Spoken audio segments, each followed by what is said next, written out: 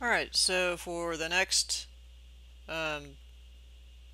video, what we're going to do is export to Excel and take a look at how that works. So it's pretty simple to export from Excel from Revit. So just go to your schedule, go to the export, scroll down, and there's reports. And you can just pick schedule, and it's taking it out as a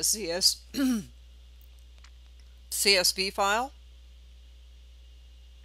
And you can just save it wherever you would like. So I'm just going to go to sorry, my desktop and have this little Excel guy, and so I'll just save over this guy,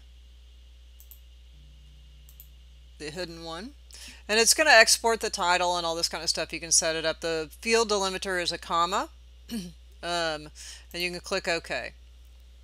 And then if you open Excel,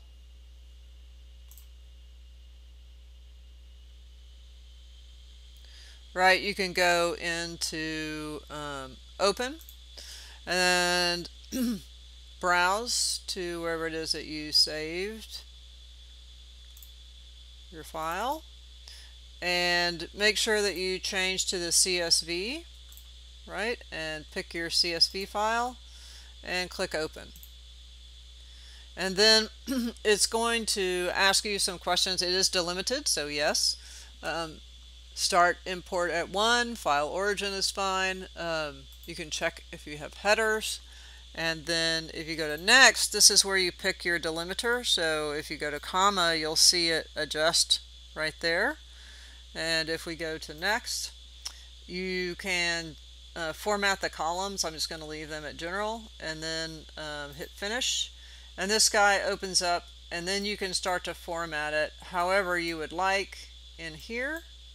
And begin to adjust things and then bring it back into Revit.